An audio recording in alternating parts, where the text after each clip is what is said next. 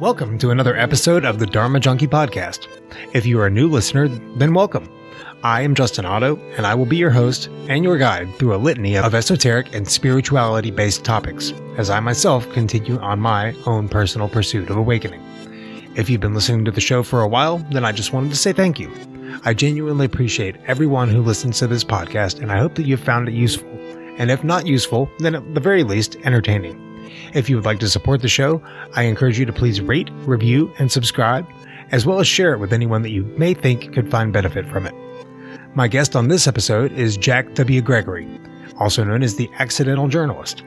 Jack is a writer, actor, filmmaker, and podcaster from the county of Norfolk, England.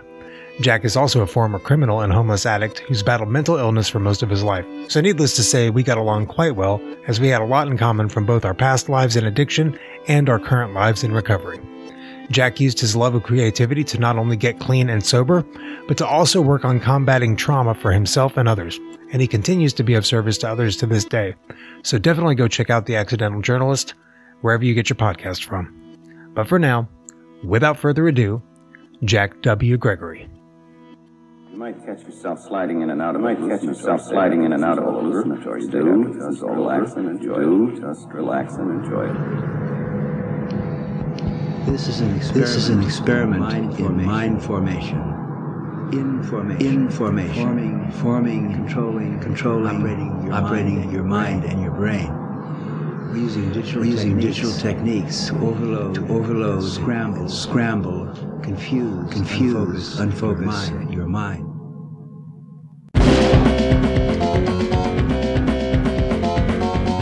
The natural state of the brain is chaos.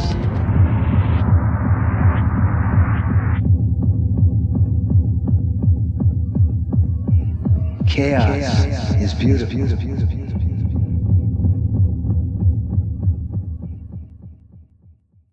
So Jack Gregory, how are you doing, man? I'm good, mate. I'm good. Good. Excellent. Glad to hear it. It's been an interesting week for me. I don't know, man. I don't know how your week's been. I found out a friend of mine passed away. I just found out yesterday. He died this past weekend. I hadn't seen him in a couple of years.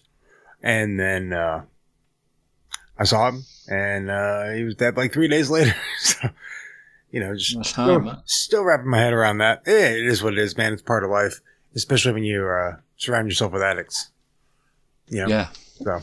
Yeah, I remember going to 8 funerals in 7 days. Yeah. That was hard. And, I was only in my 20s. Yeah, it's a lot. So, you know what I'm talking about. Let's start with a little bit of background, man. Like, tell me about yourself. Yeah. Like, let's get a little bit of your story and what it is that you do. Yeah. Okay. Well, you want me to go back to like when I was younger, and I mean, whatever you want, man. Like, yeah, I mean, like, what makes you you? You know what I'm saying? Like, okay. So, I was born in Glasgow, Scotland in 1977. And I was about 18 months old. I was taken away from my mum. I've read some of the paperwork recently, and it said that she was of low intelligence and couldn't look after me, and I know that wasn't true. These were all from social. These are things that I've found out in the past couple of years. Right. And so I was adopted into a family in Yorkshire, which is the north of England, which is, I suppose, like your Midwest, like mines and farms everywhere.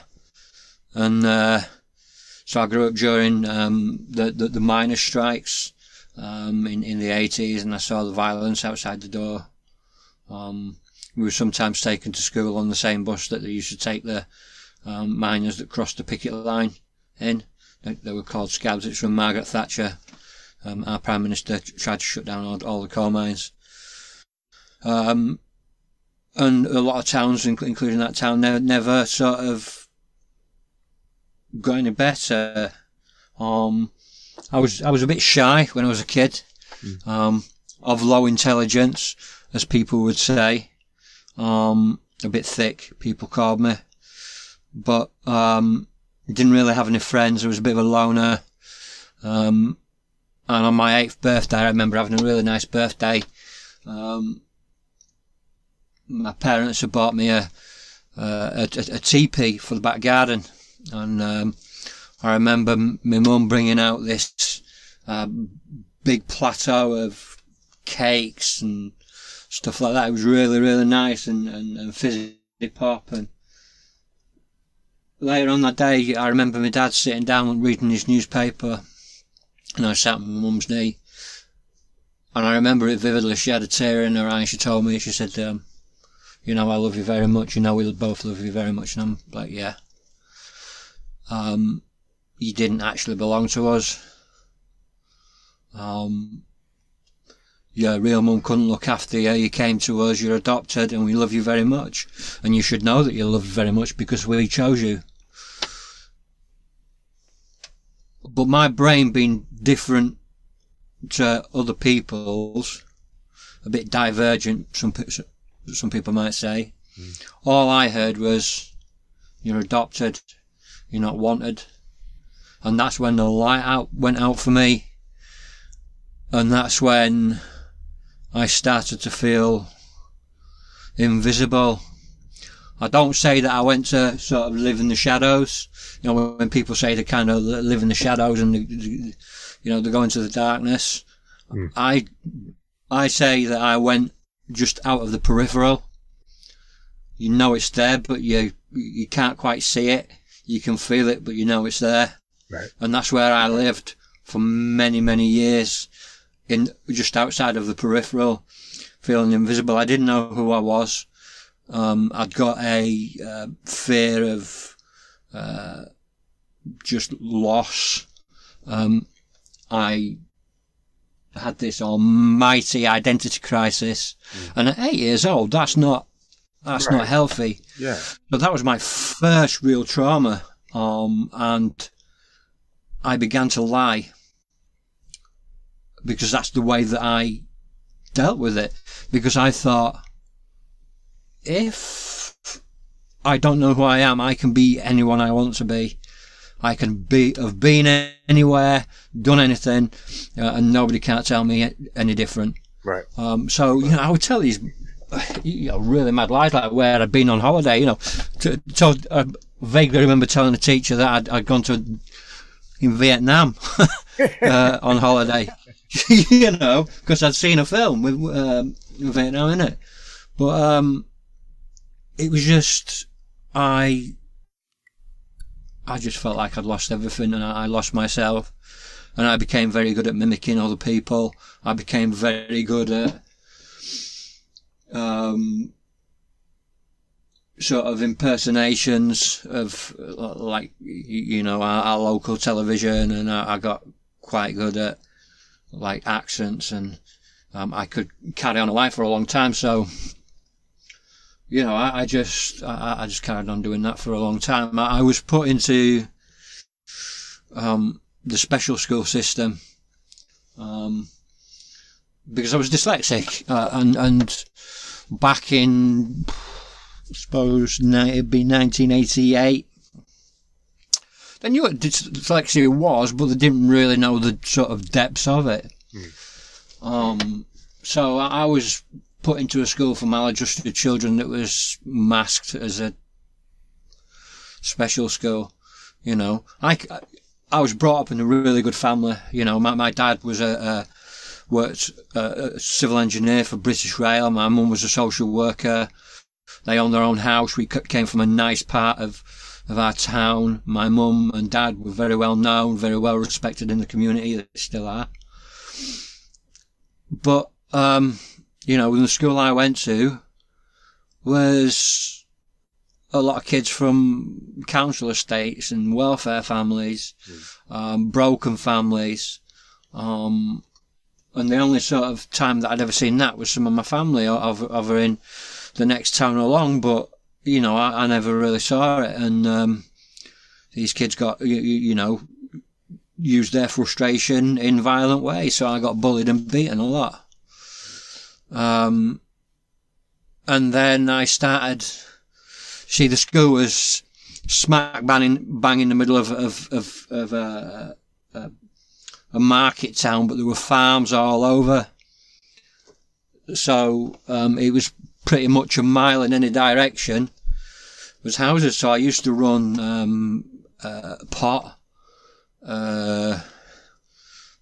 porn videos, knock-off tapes. We had this thing called the Top 40 on a Sunday on the radio that was recorded and we'd sell them out. I had some of the first sort of original copied CDs. I remember it was Prodigy, Fat of the Land. Made a ton of money off that. So I'd do that, and I'd be back in time for pudding at dinner time. I was a good runner. I was good at cross country. I could run far. I could run fast. I could do a mile in about 7 minutes, 7.5 minutes. So, you know, but I always had a brain. I just couldn't get it down on paper. So when I left school, I could barely read or write my name. But you know, and the only things that I left school with, qualifications, was a certificate on changing a fuse and a plug, riding a 50cc moped, answering a private telephone. And these were the things that they did for the thick kids. But I realised that I wasn't thick. I couldn't get it down on paper. Right. By the time I was 14, I was already in AA. Because I would just drink. I would take whatever I could, whatever anybody gave me. I was being abused by some of the teaching staff at school, physically, sexually, and I tried to hide that for years in my own brain. I couldn't even admit to it, but it messed me up. It messed me up really, really badly, because they knew I was the little liar. So, you know, they would say to me, you know, well, who's going to believe you anyway? Because you're just a liar anyway, so nobody's going to believe you. So you might as well just succumb to this, and which is, you know, what I did. Wow. And the drink and the you know, would help me, and the drugs would help me just get out of that. I left home at about 17, 18. And, yeah, my best friend threw himself in front of a train in front of me. Oh, wow. Jesus. I lost a mate in a fight in a nightclub because he got a bottle shoved in his neck. Jeez. So it was just trauma upon trauma upon trauma that was building and building and building. So all I did was just try and mute it with drink and drugs. Right. So I did. Yeah. I had various years of sobriety, but I just lost it one night in a nightclub. 10p a pint.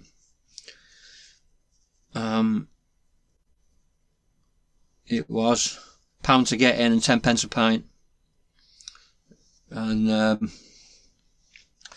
I got very, very drunk, and I saw this guy slapping his missus, so I told him outside because I'd had enough.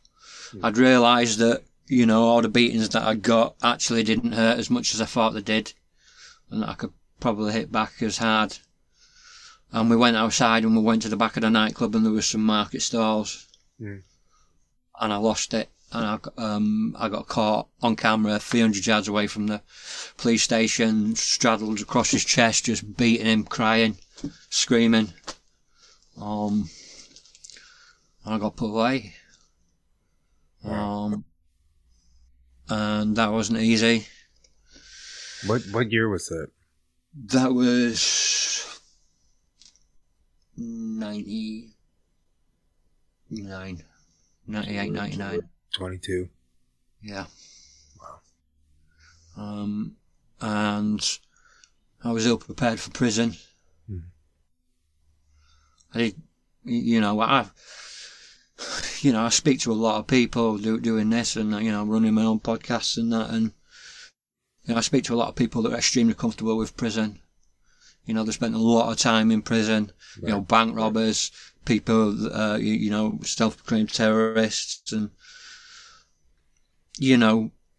they've changed their life, but prison sort of shaped them in a way that they kept going back and going back and going back, and I said I was never going to go back again. I did 18 months, I got out, and I said I'm never going back again, and I haven't.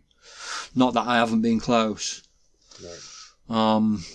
So I got sober for a little while. I moved about 200 miles away to a place called Portsmouth, which is way down south past London on the south coast. Mm-hmm. And I started rehab there. Got into a day program, a few day programs, and one of the guys set one of the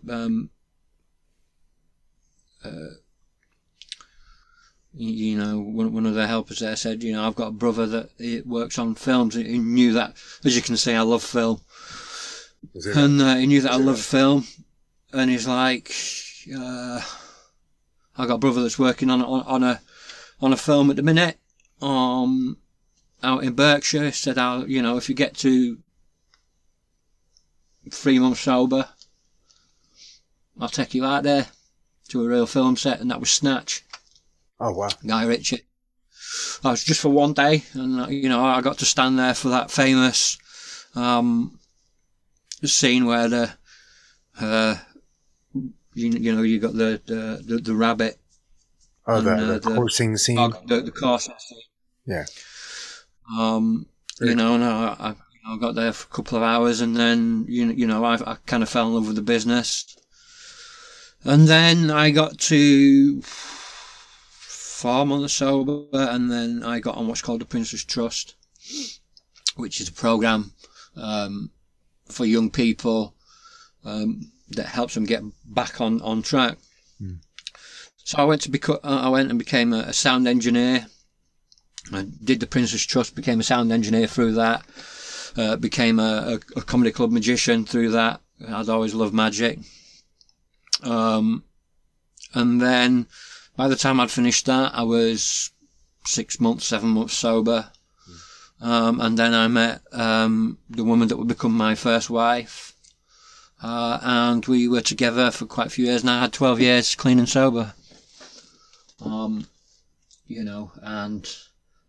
But I wasn't always sober in there. It was, sometimes it was just dry. Right, yeah. And then I tried to get into the film industry. I'd written a pretty good script, if I do say so myself. People were after it. I'd spoken to some major celebrities over here. We were talking about getting it done, but I got into drinking again. I got into doing the lines again, and I just cheating on my wife. Yeah, man. Just fucked me up, mate, honestly. And dude, I've been there. Yeah. I ended up homeless, on my ass, on and off of people's sofas, staying on my friend's sofa at the weekend so I could at least have access to my daughter. Yeah. I was walking 7 miles a day just to see my daughter. I was living in a shop doorway of HMV in Norwich City Centre. Went through lymphoma, homeless, in the snow. Got through that a few times. And then,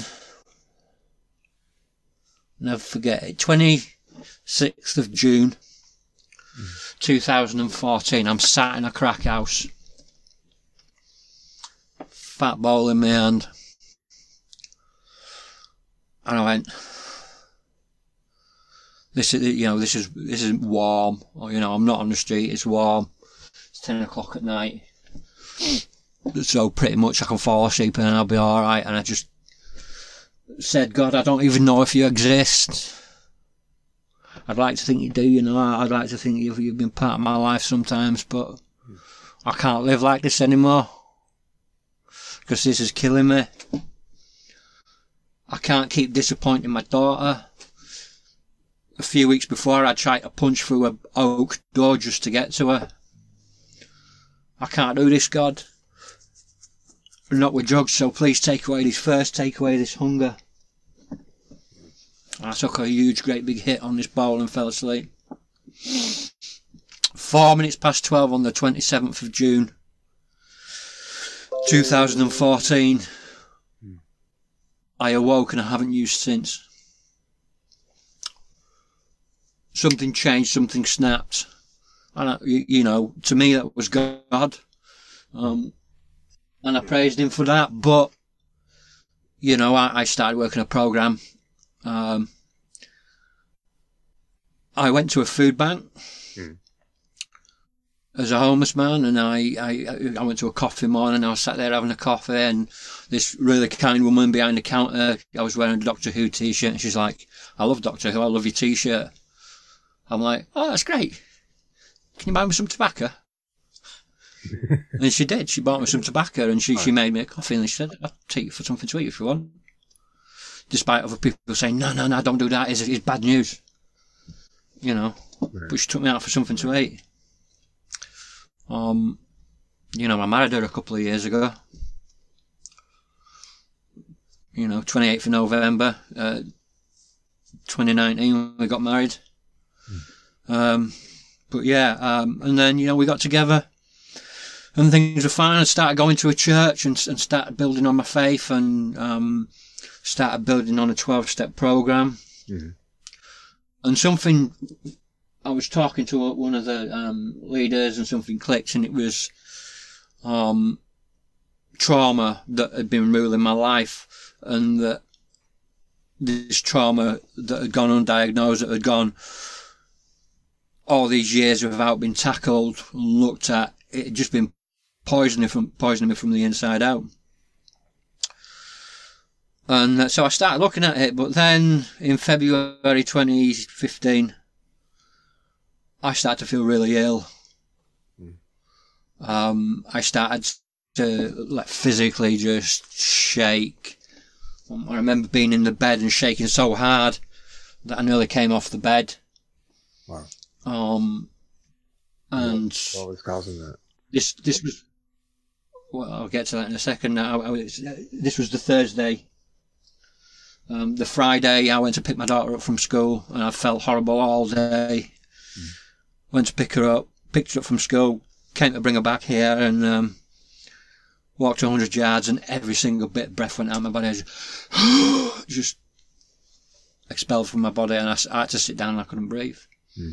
Managed to gain my breath back after 5 minutes, you know, after really trying not to scare my daughter, and I got her back. The Saturday morning, I felt alright. Oh, I felt better. I even managed a bacon sandwich I hadn't eaten for days. I was surviving on prayer and painkillers. The Friday night it started again. The Saturday, the Friday night it was worse. The Saturday it got even worse. And the Sunday morning I rang my ex-wife and said, please come and get our daughter. I need to go to the hospital. She said, I'll take you. Because you know, our daughter needs to see that you're going to be alright. So I got out of the car. This must have been about 11:30 in the morning. Gave my daughter a kiss. Walked into the accident emergency, and by 7:30 I was dead. 4 minutes. I'd stopped breathing. I had type 2 lung failure, double pneumonia, pleurisy, and tuberculosis. To top all that off, the drugs that they gave me for the pneumonia and tuberculosis, they didn't mix well, and they caused hallucinations. And then I began to think that I'd caused the end of the world, and that God was punishing me. And I thought I'd caused the apocalypse. I thought they were poisoning me with my own blood, and I had this almighty just mental breakdown, spiritual breakdown, and physical breakdown. I wouldn't eat. I was just over 6 stone, which would be about £80. Jeez. I lost 50% of my muscle mass. My stomach had shrunk, probably to the size of a small potato. I couldn't even drink without being sick. My mouth was covered in sores. One of the drugs had caused this. It was like an almighty burn. It felt like an almighty burn, and it was a rash from my torso to my neck. And I thought they burned me with acid, and that really fueled the thing. I thought they were all holding kangaroo court, wanting to, you know, they were going to kill me at some point, but they were going to play with me. And this went on for a couple of weeks. I had people from my church coming telling me that they love me and, you know, bringing me stuff in, bringing me drinks and stuff, but I was spitting at them and shouting at them and trying to attack them. I didn't know who I was. I'd lost everything. And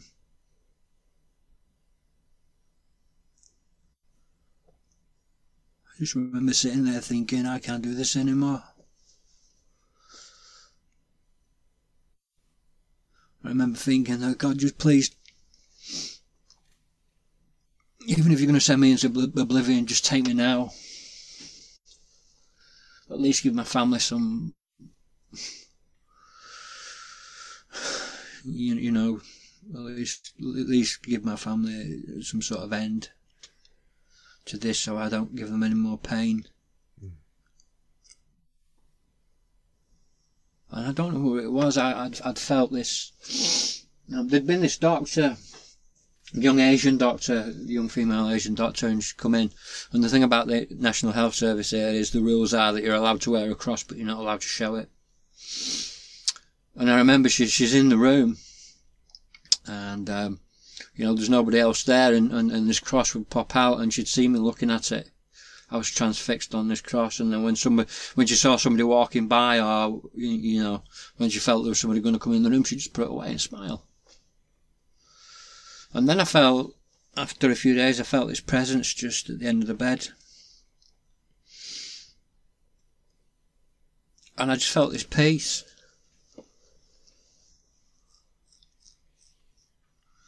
And I think part of it is, you know, my faith and God showing me that I was getting through it, and another part is that some of these drugs had started wearing off, and they were bringing these bowls of water and a sponge for me to wash. I hadn't washed in weeks, but for some reason I just took the sponge and I started wiping, and as I started wiping, this rash just started disappearing. I couldn't explain it. This rash just went as I washed it away.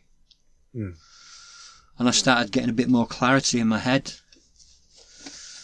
And they no longer wanted to section me. And then people started coming in, bringing me tins of spam. Because I said I wanted to eat, so they'd bring me in tins of, people from the outside would bring me in tins of spam. And the nurses would cook it on the ward, so all you could smell through this ward all day long was just spam being grilled. And it was the most beautiful smell you'd ever smelled, but I just started getting better, and then I started, you know, talking to people and looking at my trauma. And then once I started dealing with that trauma, the longer I went in my sobriety, and the better I got at dealing with things. And you know, in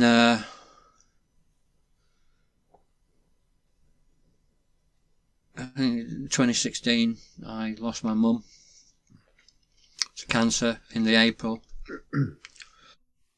and then in the June, my sister had a baby Luna, and she was beaten to death by her dad at 2 days old. Jesus Christ. Holy and shit. I snapped. Yeah. I didn't use, but, you know, I had this almighty amount of rage, and it took a year to bury her. So I went through a year of going through this internal torment of, you know, I want him dead, I want him dead, I want him dead, I want him dead, I want him dead, and he's in prison. And he gets life with the minimum of 10 years. 10 years. Jesus. Minimum of 10 years. Minimum of 10 years. Well, seems like it should be. And then 9 months later, he's murdered by his cellmate over a debt for spice. Then I didn't have anybody to be angry at, because he was dead. So this unforgiveness starts boiling in me again, and I start getting sort of depressed and a bit self-destructive, not using, but just getting really angry and wanting to punch things all the time. And the funeral comes around, and one of the elders from the church says, "Don't worry, I'll take you 200 miles away from where I live." And we go up there the day before, and he pays for the hotel room, and the next day we go to the funeral. And his mum, after the funeral, walked up to me and flung her arms around me. And she wouldn't let go, and I broke. And I hated her for that minute. I hated her, and I got in the car with Chris to go back for the wake. And I broke down, and I said, "Can't do this." And I knew then that I needed to forgive her. I needed to forgive him, because forgiving isn't forgetting. Forgiving isn't saying that's alright, what you've done, that's alright. Right. Forgiving is actually just loving someone enough just not to let them invade your mind. And then I started looking at the unforgiveness that I had in my life. And then when I started working with the unforgiveness, I started working with the trauma. I started looking at the trauma of being abused, and then looking at the behaviour, that is the reason that I treated women like I did. 2016, I wrote my first book, A Personal Apocalypse. Then I spent 6 months working with escapees of human trafficking. And that changed my life. Yeah. Wrote a book about it. I got asked by a director by the name of Joanna Hogg, who was making a film that was funded by Martin Scorsese, called The Souvenir. It was being made just down the road from us. And she, it was about drugs and how they ruined families in the 80s. So she asked me to go down and speak to her, and I went down to speak to her, and I consulted on the film, and then she asked me to play Ray. So I played Ray in both films and consulted on both films, and I've been lucky to get involved with the Discovery Channel and be, involved in Banged Up Abroad and Twisted Killers and stuff like that for a bit of fun. And I had all this energy that I needed to get out. I'd tried for years to become an actor, and I'd done a bit of it, but I felt a bit lackluster. So I was talking to my friend, and Jason Edwards, and he's a hostage and barricade negotiator. Job. And funnily enough, he became that because he helped me get over some anxiety when I was younger, about 12 years ago, 13 years ago, and he realised after speaking to me that he wanted to get into that sort of stuff. So we were talking, and he said, "Well, why don't you do a podcast?" And so I said, "Yeah, all right." So we did a podcast, and we started talking about it, and we started talking about negotiation and stuff like that, and then it all went from there. And then people said that, people started calling me a journalist, and I'm not a journalist. Oh, actually, I am. And I fell into it accidentally, so I became the accidental journalist. And since then, I've been sort of speaking to people like you about, getting people on my podcast that have been through similar things. And I've sat there and I've cried with people.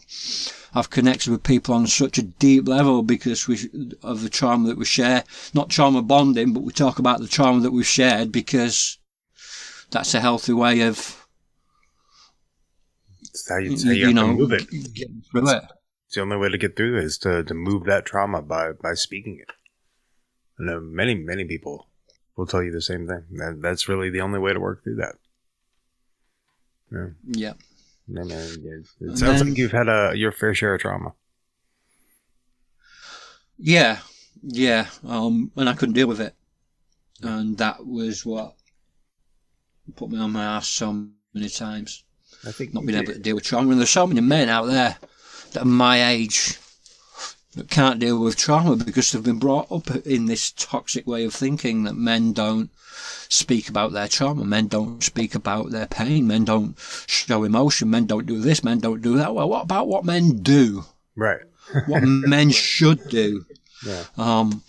You know, it's healthy for a man to cry. It's healthy for a man to speak about his emotions. It's healthy for a man to get upset.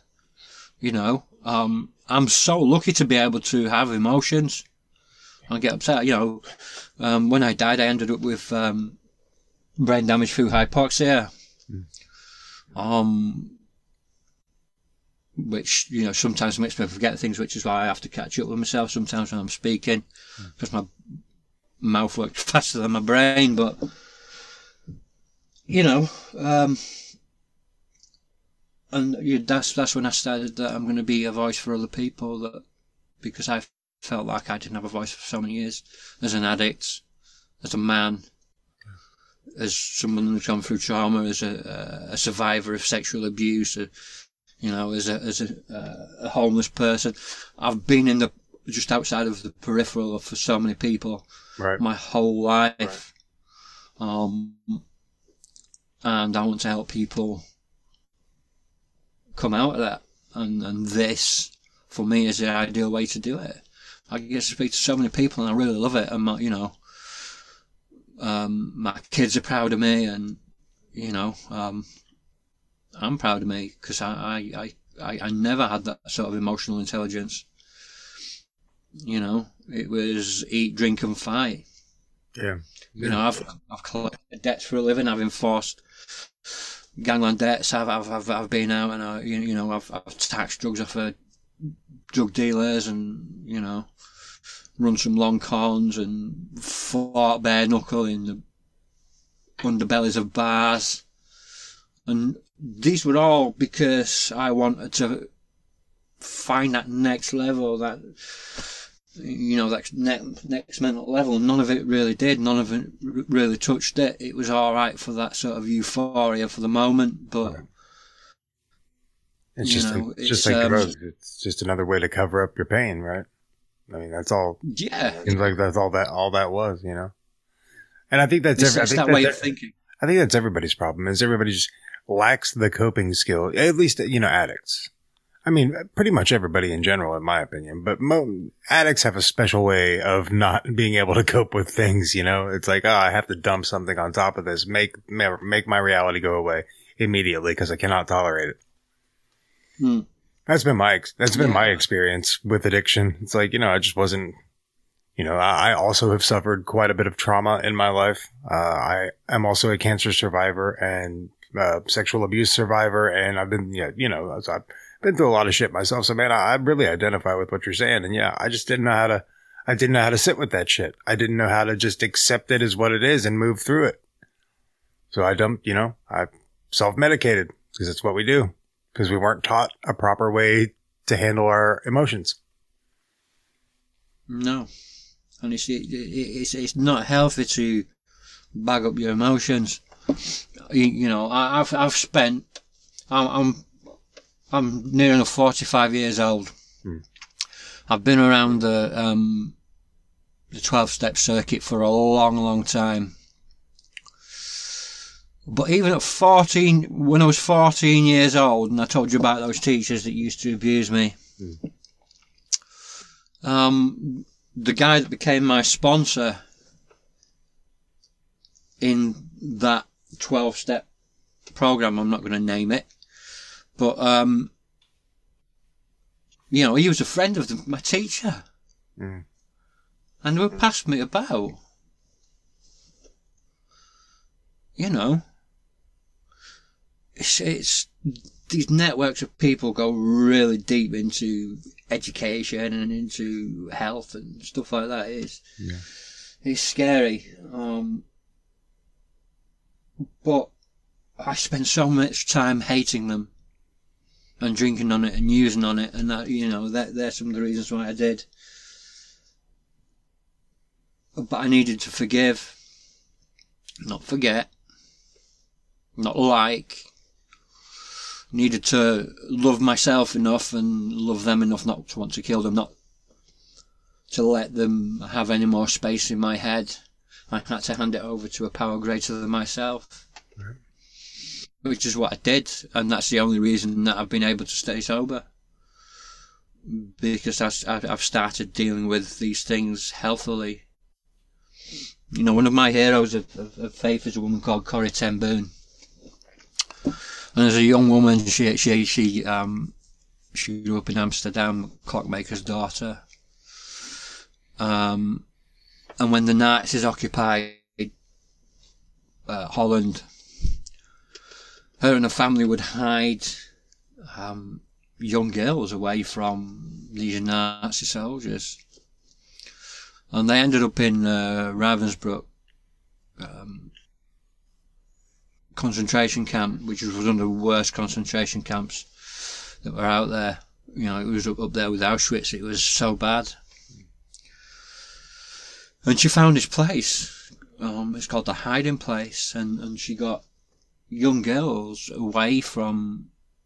It was her, a Bible, and these young girls, and she got them away from these rapists, these these SS guards that would just take young women. You know, her sister was taken, and she was raped, and you know that set Corrie on a mission, and she hid these women, and they were never found. This hiding place was never found at Ravensbrück. And something like 30 or 40, 50 years later, she was doing a speech and talking about this. And then afterwards, she was meeting and greeting people, and there was this guy, and she instantly recognised him. He may have been older, but she instantly recognised him as the most sadistic guard that was in that concentration camp. Oh, wow. She personally saw him rape and maim dozens of girls. And he said to her, I'm sorry. I found God, I found Jesus. I want to ask you for your forgiveness. And she stood there and thought about it, and she's thinking, no, I can't forgive this man for what he's done to my family, or for what he's done to all these other people. But then she thought, well, God can. You know, she said, God, yeah, so she handed it over to God, and she said, God can forgive you. And she hugged him and forgave him. If she can do that. Right. You know. Yeah. It makes I can forgive those. Yeah, that makes a lot of the things that we tend to hold against people, no matter how extreme they are in our opinion, just seems to make them a lot less serious. That story. Yeah. That level of forgiveness is just something so profound that you just don't see that very often.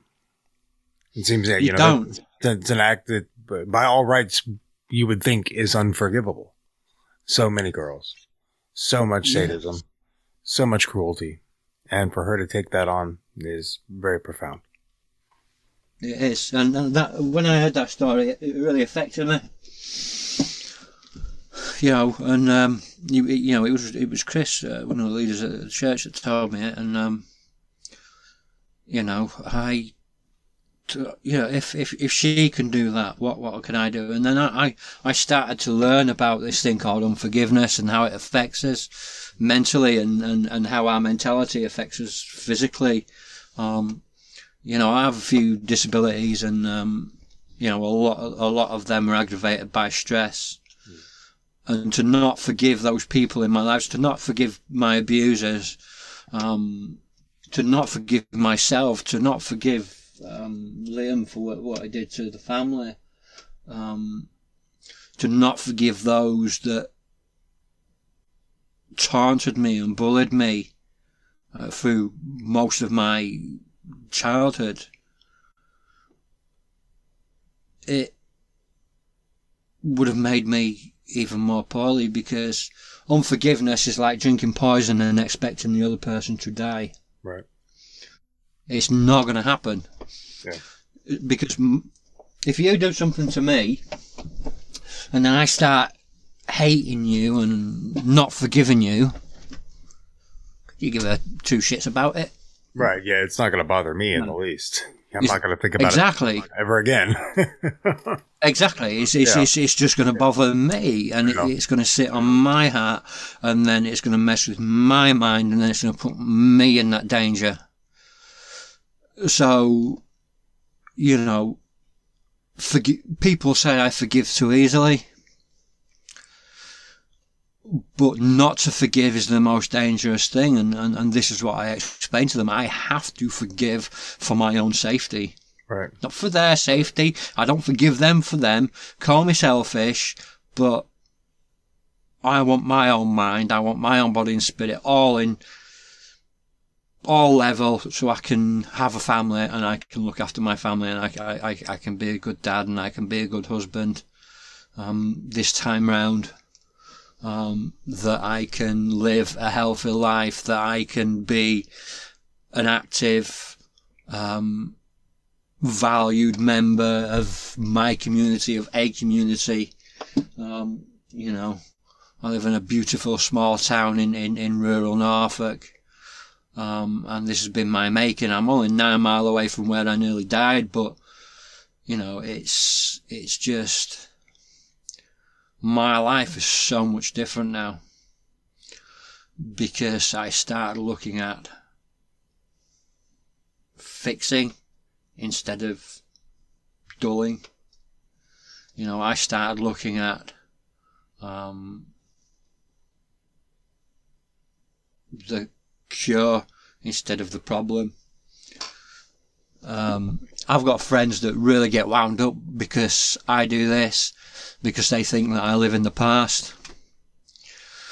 But I do not regret my past, nor wish to shut the door on it. You know, I'll make that perfectly clear. The life that I've lived is the life that I've lived. I've done tremendous harm to myself and other people. But if I can stop one person from making that bad decision, if I can show one person that if a man like me, unwanted and unloved and homeless and addicted and hated, people would cross the road to get away from me just not to talk to me. If a man like me can do that and make the steps to become a better man, what can other people do? You know, right. They say, oh, well, a leopard can't change its spots. Well, no, a leopard can't change its spots because that's a physical thing. You can't change a physical thing. You can't change a birthmark, you can't change the spots, but you can change the way that you think. And, you know, that's what I've done. And it's all about resetting my brain to do things that it never did before, like think before I act, to think about situations before I walk into them, to talk my way out of a fight, to want to just genuinely help people get what I've got. We can only get to keep what we have by giving it away. Yeah, that's for sure. 100%, man. That's something that I picked up in the rooms. Only keep what we have by giving it away, for sure. And it's true. It's true. You know, I try anybody that's struggling. I make myself available to, you know, like, because I know what it's like to just need someone to talk to, and just someone to, you know, just get that. Like we were saying, man, you have to talk about it. You have to get that shit out. Like, you can't bottle that stuff up forever, or, you know, you and I both know what happens. Yeah. Jails, institution, death. That's where I end up. Those are your options. Those are your options, pretty much. Yeah. With that much unchecked trauma and, you know, substance abuse as a symptom of that trauma. You know, a lot of people don't realize that. Like, the substance abuse is just, that's a symptom of something else. Nobody wants to live like that. There's nobody wants, let's be realistic. I've never met not one single person in any recovery group that wants to live that way. These are hurt fucking people. These are just hurt people. And they don't know how to stop the hurt. Yeah. because it's learned behaviour, just like we learn to ride a bike, or we learn to drive a car, or we learn to walk. We learn to deal with situations in a certain way. Mm-hmm. And as an addict, having that divergent brain, having that different chemistry to other people, we deal with things in such a different way. And that, the way I see it is it's like a computer, and you get programs that conflict. So the computer starts messing up, and then you bring all these other people to, like, spyware blockers and adware and stuff like that. So like for life, that's like drink and drugs and stuff like that, and it just doesn't work, and it just makes it worse. So you have to reset to factory settings. Because the opposite of addiction is communication, and the thing that we lose with addiction, trauma, guilt, shame, is connection with ourselves, connection with our friends, our family, connection with God. That's what it does. It causes disconnection. So what we have to do is reset back to factory settings, and then build that connection back, and then we can start looking at things like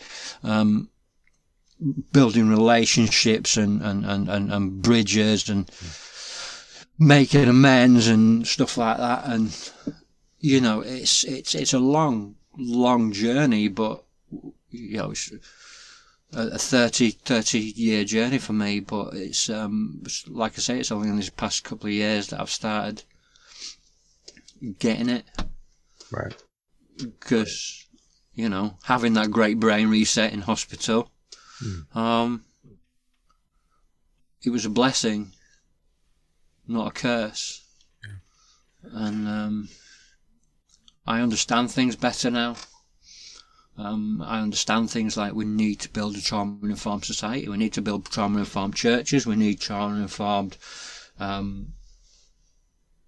everybody, really, down to the barista in the coffee bar.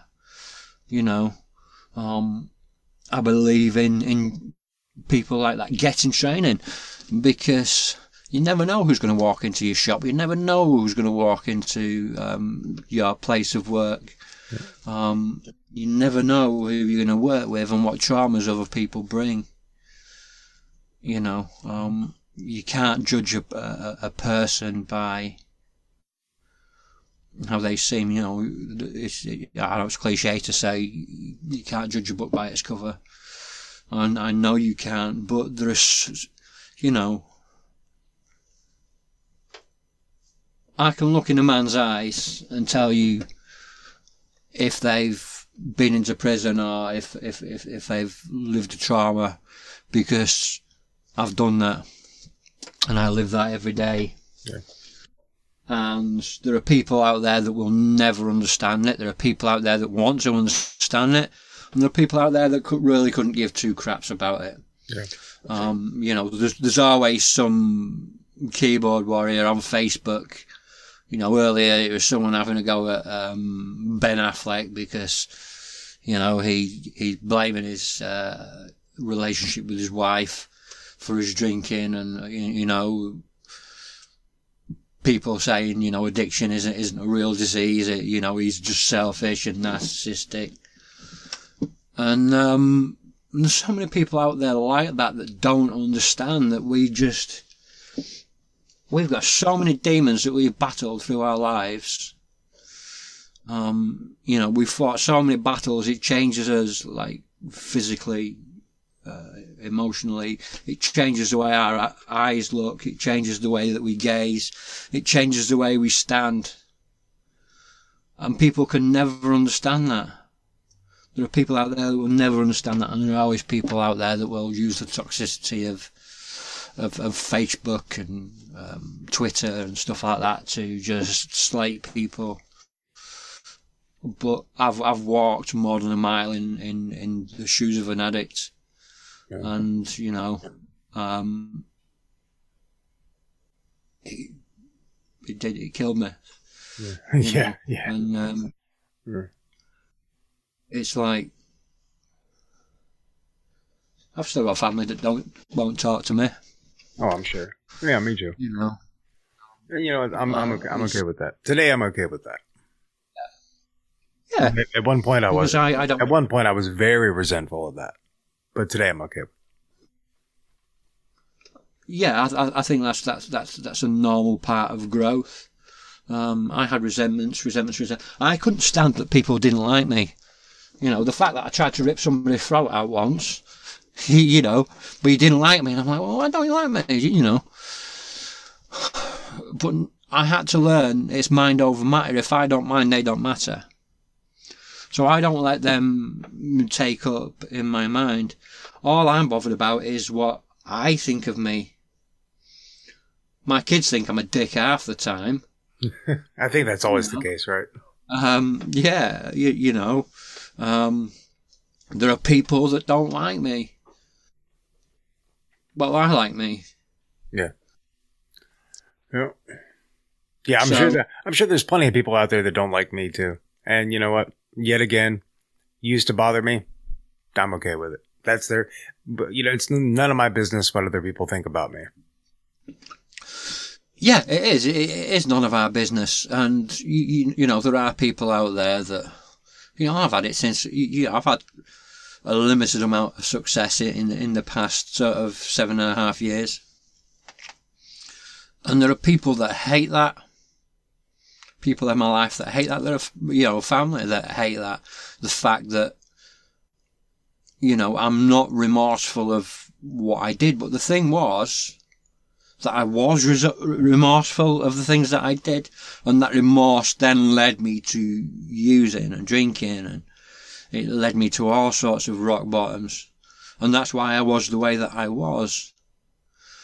So to get rid of resentment, to get rid of guilt, to get rid of shame,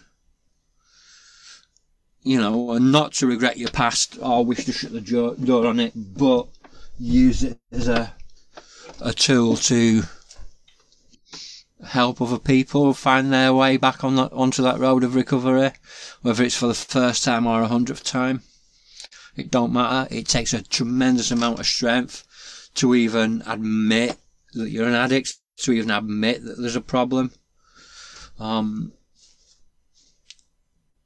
it's my job, it's our job to teach that, to teach a different way of thinking, you know, to stop people thinking toxically about addicts, about the homeless, to stop people from looking at someone and thinking, you know, people wouldn't give me money when I lived on the street because they thought I was going to sell it on drugs. Well, so what? That's what kept me alive. Right. That's what kept me moving.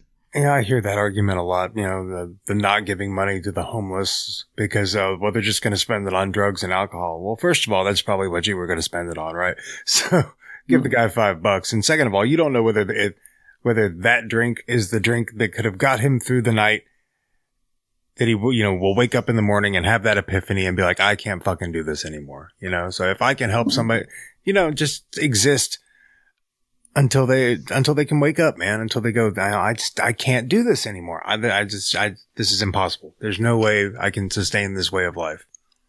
You know, if my $5 or my $10 or whatever helps get that person to that point, then, you know, it's worth the $5 or $10 to me. Like, I just don't care. You know, I would rather them go spend it on drugs and alcohol than them not have it in the first place. If it means that exactly due to that one, you know, if they can just, because they're going to get to that point or they're going to die. And either way, they're going to free themselves of their suffering. So. Yeah. You know, it just, things like that wind me up, but you know, people aren't going to change the way that they think unless they're educated. And I was a man that was uneducated at one time. And, you know, somebody said to me, if you can teach, and if you can't teach, I can teach. Because there are people out there that need an education. They need to know that the way that they're thinking is, you know, toxic to so many people. I've been called junkie, smackhead, crackhead, all these things, you know. I've been called nothing worse than I've called myself, to be honest. Right. But, you know, we need to look at that toxic terminology. We need to look at, you know, take it back, really. You know, and just own it and own who we are. And I think this is the next natural step of us doing that, you know, talking to other people and sharing stories and, you know, testimony and because your darkness might be somebody else's light. Absolutely. I think that's why we're both doing this, right? Yeah. Yeah. Yeah, I love the way you just said that. Take it back. Like, let's take that back. Like, and that's kind of what I've done with the name of this podcast. You know, I call it Dharma Junkie. You know, it's like, yeah, that's my word. Like, I will self-identify as that. You don't get to call me that, but I can call myself that. Exactly. Exactly. You know, I call myself a crackhead and all that. You know, like I say, no one can call me something that I haven't called myself in time. For sure that. No. There's literally nothing anybody can call me that's even offensive to me anymore. Like I've heard it all so many times. I've heard it, you know, from one end of the spectrum to the other. I've been called every name in the book, man. Like there's not anything you could say to me that's going to really get under my skin as far as names are concerned these days. Exactly. You know, it's like, I've seen the way that it's the looks sometimes that would get me. You know, I've got so mad, you see somebody selling I don't know if you have Big Issue over there, but we have this magazine that's sold by homeless people that's called The Big Issue, and you buy so many copies at a certain price, and then you sell them for more, and then you get to keep some of the profit. And you know, they wear a red vest that says Big Issue on it. And, you know, you stand there and you say, big issue, and you got some of them that have got, you know, a bit of sales pizzazz, and they're like, you know, but you see it in people's eyes, you see the fear, and then you see the hand go in the pocket to stop the change from jingling. You know, you get the head drops, putting them into the peripheral, out of the peripheral. Yeah. And that's, you know, that's why I talk about getting back into the main line of sight. You know, I cannot be anonymous anymore. I'm anonymous. I'm not anonymous, so somebody else can be. Right. Because I've been anonymous. Yeah. And for me, it put me in a place where I didn't want to be. But not being anonymous and stepping out, because of the wisdom that's been shared and the wisdom that has been given freely, then, you know, it's my job to give a voice to those that don't have a voice. It's my pleasure. It's my passion. Yeah. And it's my job, because I know there are people out there that can't speak for themselves, and you doing this and talking to people is giving other people giving them a voice, a platform, a soapbox. Yeah, and if one person just listens to the podcasts, I'm happy. Me. Yeah, I'm not one for numbers. Yeah. I've got 30 subscribers on YouTube. But you got more than me. I don't care about that shit though, man. As long as somebody's getting, you know, and I've had some people like send me emails and tell me that they get, you know, that they've gotten a lot out of this. And, you know, they're like, I can't afford therapy, and this has really helped me a lot. And it's like, well, good. That was kind of the goal. So like, if I got that, that's all I care about. So. That's with me. I cried the other day because I got an email from somebody. I sat with a guy by the name of Eugene Scardifield, and his brother was murdered. So we sat talking like we are, through Zoom, but live on Facebook. I do mine live. It's called Live and Undrugged. I get up to 1.7k people on Facebook that can watch, so that's where I get most of my viewers. But we just sat there and we started talking about the loss and the guilt and shame that we feel as survivors and losing members of the family. And we sat and we talked and we cried together. Two men in their 40s, sat over Zoom, crying together. Yeah, it's beautiful. And I get an email saying, "Thank you. I've been in therapy for months. I've been through something similar. I didn't know how to deal with it. I came onto YouTube to look. This was the first video I came across, and this has helped me to begin to heal." That is why I get up every morning. That is why I keep doing these. That is why you'll find me hustling on Facebook, on Twitter, on whatever, to get these interviews for me to come on and speak. I'll forget to people like you to come onto my platform and speak, because it's so cathartic. It is so healing. Being able to speak of your trauma, being able to speak of your pain, being able to get emotional with another person, is just so freeing, and so healing that it's just, I'm addicted. I love it, mate. Yeah, I feel that, man, for sure. Yeah, and I really appreciate that you are doing essentially the same thing that I'm doing, and that's, it's giving those people a voice, and it's, I try to, show people, as many different modalities of dealing with trauma and processing trauma as I can, and that's kind of what this podcast has ended up being for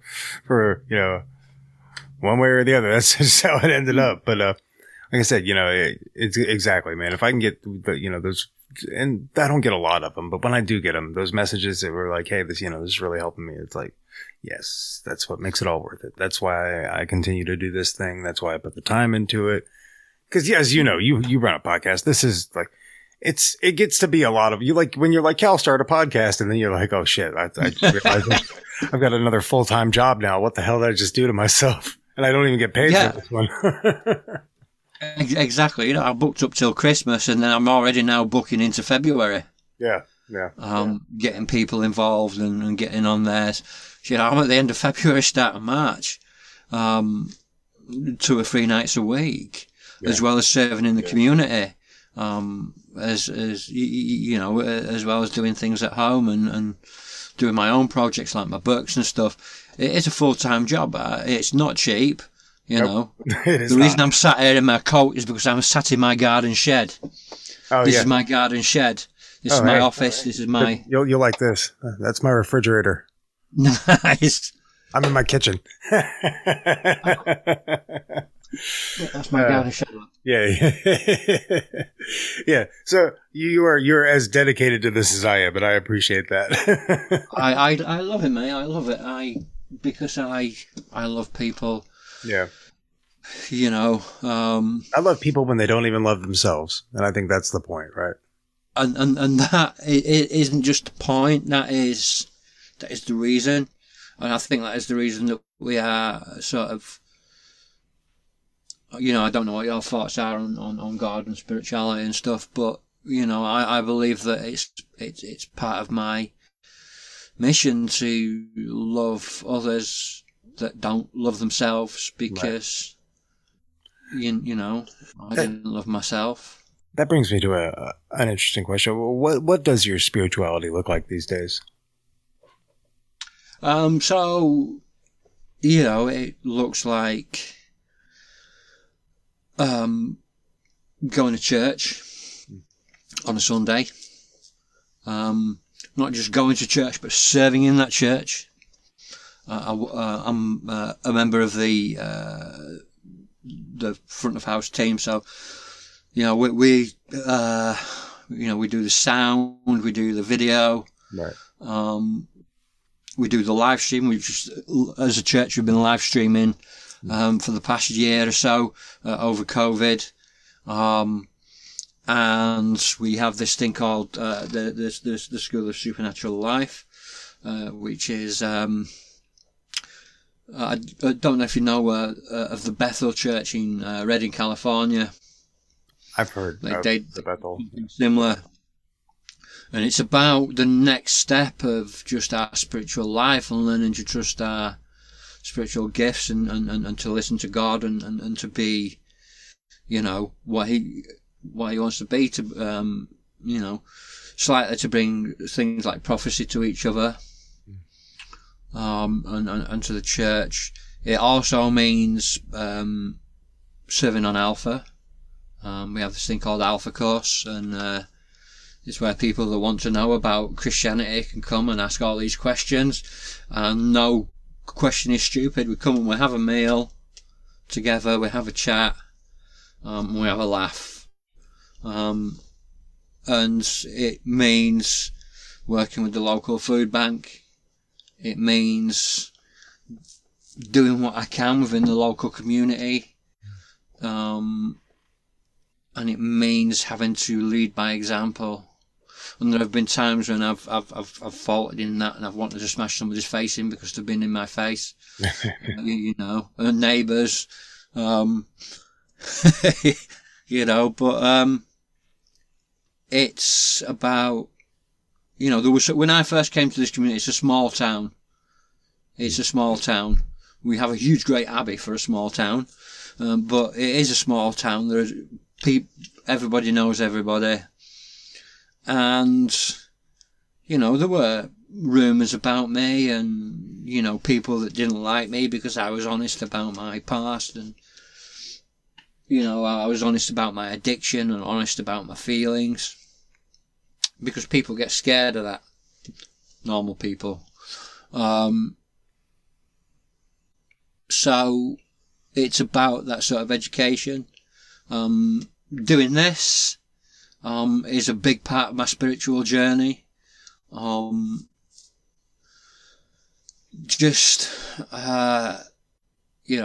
do some of these and we talk about God, and, I speak to Christians, and it's nice to be able to do that.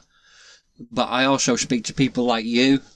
I speak to atheists, I've spoken to Buddhists, every sort of religion that you can think of. I've sat down and spoken with them because I am really genuinely interested in good spiritual health, because to have good mental health and good physical health, we need good spiritual health. Mm-hmm. And if that, a God of my understanding, and if that for me is a God of my understanding, that's a God of someone else's understanding. They might call, they might call him Allah, Jehovah, I call him Yahweh. But, it's about, like I said, teaching, being understanding, loving, even the people that I don't like, serving the community, serving my family, and just being the best version of me that I can be, for my kids and for my family, being a healthy parent. It's not always easy. I've got teenagers. Oh yeah. I've got a boy that's going to be 16 in May. Oh God. I've got a girl that's going to be 15 in May. Oh, I've got a girl that's just turned 13. I've got a 10-year-old girl. I've got a 8-year-old boy that's coming up to 8 who's got ADHD. All of them have got some form of emotional problems with school and stuff like that. Yeah. It's not easy. So I try to be understanding. I try to be the best parent I can. I do shout a bit, to be honest, but that's a healthy part of being a parent. It's just those things that people don't see. you know, I do this, and I talk freely, openly, and frankly about my pain and my trauma. And about homelessness and stuff like that. But I don't, you know, and I could create content. I write poetry. I'm known as a poet. I've written a poetry book, and that was my first book, A Personal Apocalypse. Nice. And, is that available anywhere? The audio book is this is out of print, and I'm looking at getting the money together to bring out another print of it. But the audio book is out there. You can get in contact with me, and I will gladly send the audio file and my spoken word album for £5 of your pounds.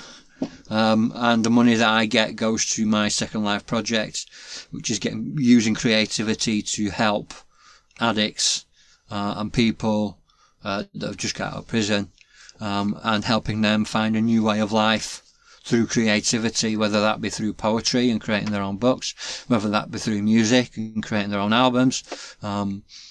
You know, I believe in the power and the healing of creativity. It's one of the reasons I'm here as well, you know. Right. Yeah. And, I can get on board with that. I think that, like, just from my observation, I feel like if you don't have something, whether it be a creative outlet, just something that you hold dear, something that gives your life meaning, something that's personal to you, that if you have any form of trauma, like substance abuse is going to kind of win by default just for lack of any other options. So like, that's why, like, especially like doing this podcast is really important for me. It's a way to keep myself accountable to myself, you know? Yeah. And like, and I love doing it. You know, I absolutely love doing it. I love talking to people such as yourself and hearing all these stories and, you know, hearing how you came out the other side. You know, this is pure Joseph Campbell. This is the hero's journey, you know, and, who doesn't love that line of story, you know? So, yeah. Yeah. Yeah.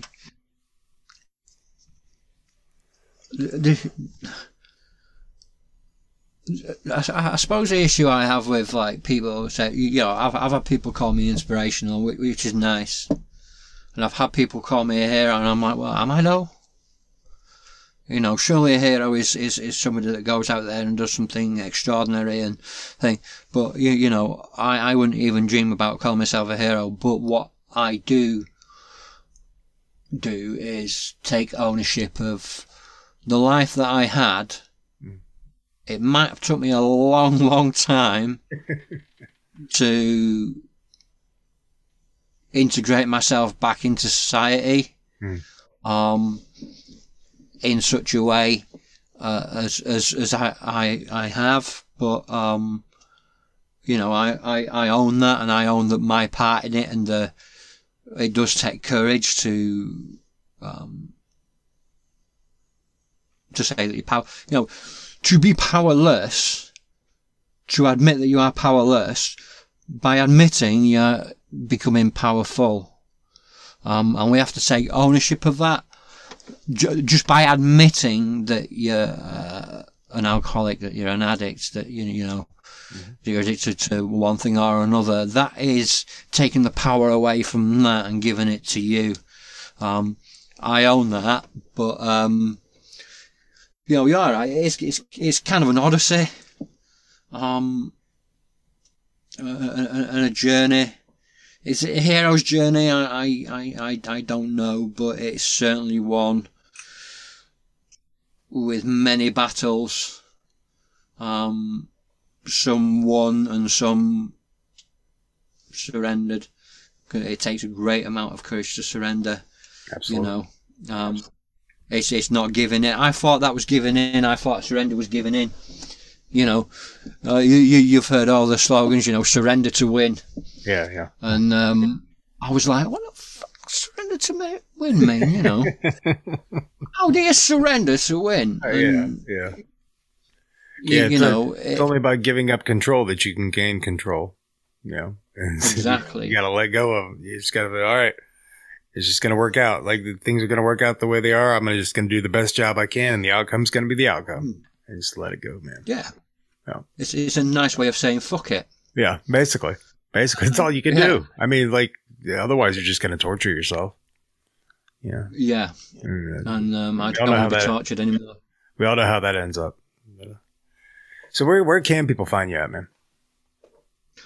So you can find me on facebook.com/JW Greg, which is the Accidental Journalist Facebook page. You can find me at 2.geeks1b at Twitter, which is the Accidental Journalist on Twitter. You can find me at jwgreg.wordpress.com, which is my website, and that's a rabbit hole. That's got everything that I've ever done. It's got all the live and undrug videos. Once I get a copy of this as well, that will get links to the blog, so people can access it and watch it and listen to it as well. Right. It's got my work. It's got my award selected films. I'm an award selected filmmaker.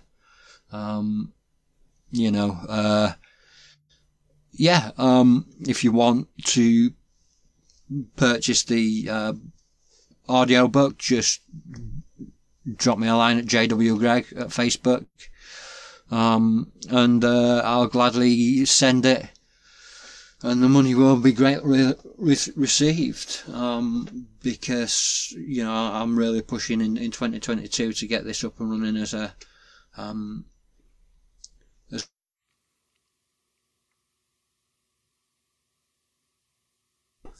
I would like to be able to get people to help them write their books, help them make their albums, get a certain amount made so they can go out and sell them on the street, right, and keep all the money.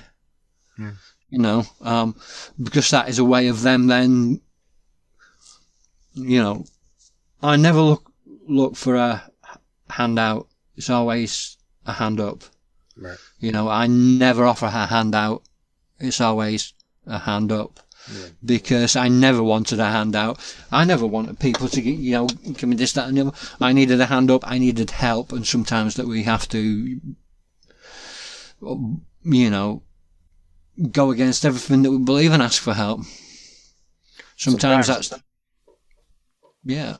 Yeah, sometimes. And, if people are watching this, drop you a line. I'm sure you can drop it to me, and we can connect them that way. Absolutely.